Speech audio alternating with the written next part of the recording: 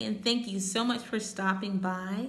Today we're going to be starting in 1 Timothy chapter 4, the first verse, beginning at, "Now the Spirit speaketh expressly that in latter times some shall depart from the faith, giving heed to seducing spirits and doctrines of devils, speaking lies and hypocrisy, having their conscience seared with a hot iron, forbidding to marry, and commanding to abstain from meats which God hath created to be received with thanksgiving of them which believe and know the truth." Today we're going to be speaking about Lois Vogel Sharp. Now, I have been watching her for the last probably month or so, and I've been watching because I wanted to get into a lot of different reasons, but I wanted to get into January and see if she was still going to be pushing that the current president did concede today that another president was coming in. I'm going to try to be as, what am I trying to say? Walk that little middle ground, because I know some people have very strong feelings. I don't want this to be a contentious video.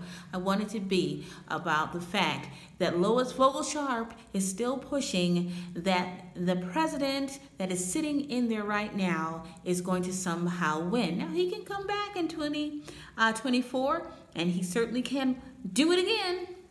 I'm not saying I'm against that or anything, but at this time, her prophecy is incorrect. At this moment in time, her prophecy will continue to be incorrect like the rest of them. And that verse, seducing spirits, seems to have seduced many people. And I'm talking about prophets. I'm talking about those that are self-appointed prophets in the church, but particularly Lois Vogel Sharp today. And also, she was just saying all sorts of interesting things, but her not the last video, but the video before the last, touching the lives of my people, she's saying she has all this loving kindness and God has done this. And then she said, you'll be enjoying the victory.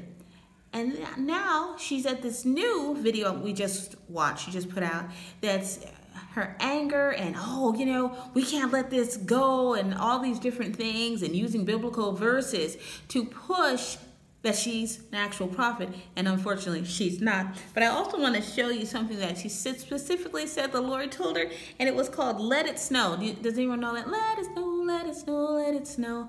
And as we were listening to it, my family and I, it came to fruition that it's a love song about people kissing. Now, why would God tell you to let it snow?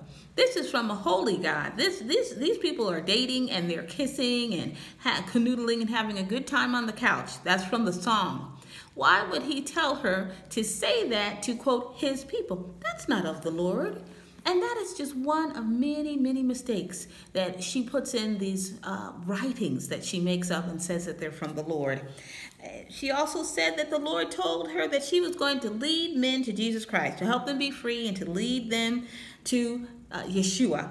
That's the Holy Spirit's job. Yes, we do work for the Lord when he uses us daily, but that's the primary job of the Holy Spirit, is to lead people to Jesus Christ, not Lois Vogel Sharp. And it's a whole poem about her, which has nothing to do with God, has nothing to do with God. Her whole premise in ministry has nothing to do with God but her ego. And she can't let the fact go that she's opened her mouth and said that the current president of the United States, I'm saying it, is going to stay in for another consecutive 4 years. Not come back, but stay in. And she can't let it go.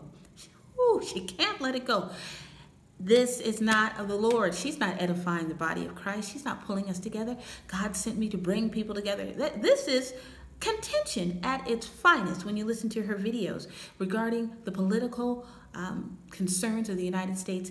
And God bless those that are going through it. There are 4 people's lives have been lost. 4. And it could be more if someone is in the hospital and they die. What happened yesterday. I am watching Lois Vogel Sharp and her continued lies that she's listening from the Holy Spirit and listening to God, because she's not. She's listening to her ego. And this is shameless at a time when we need to be on our knees and praying for the United States, the nation that is most beloved around the world. It's always been a beacon of hope. And it is now not showing itself to be a beacon of hope. And I pray that it will one day be a beacon of hope again. And I pray that you all are always beacon of hope in your lives. God bless you. Thank you for turning in today. Thank you so much.